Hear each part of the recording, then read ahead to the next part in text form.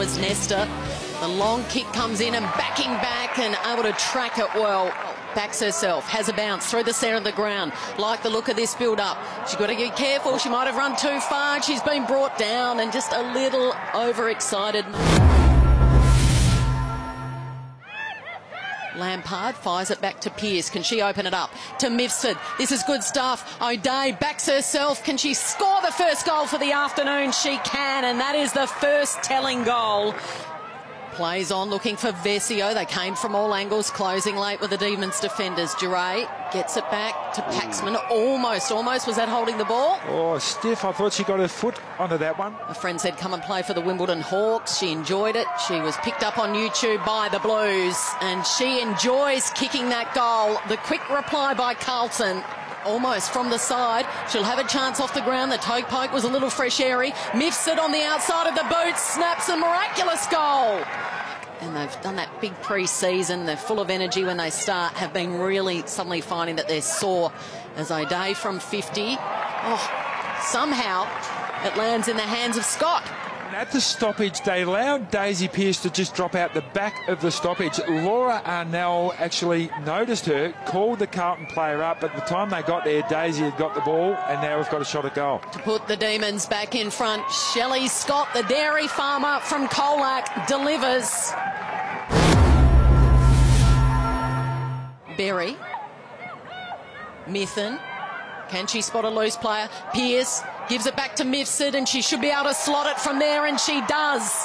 And the Demons open up a handy lead. It's 50.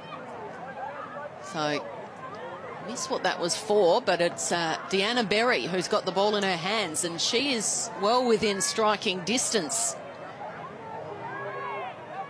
The 18-year-old, she is a classy player, and that is a classy finish. And the biggest lead of the afternoon is now 17 points. Fair enough as well to Kerrick on the left, usually deadly with that left, and she is on this occasion. Taking the mark is the teenager directly in front, Bella Eyre, standing tall, strong hands, and what a presence at the top of the goal square. And to draw back into this contest, Bella Eyre delivers.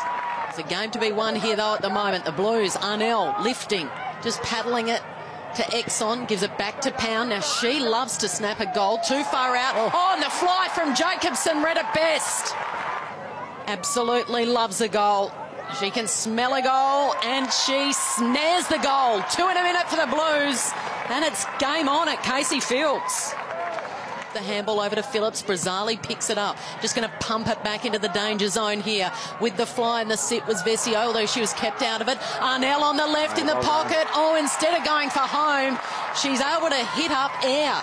Experience to be able to steady there, but Bella Eyre owning that corridor space, and we've seen her do this at under-18 championships time and time again. So Bella Eyre, the 18-year-old, blossoming before our very eyes. 2 goals in the last quarter, and she's keeping the Blues in this.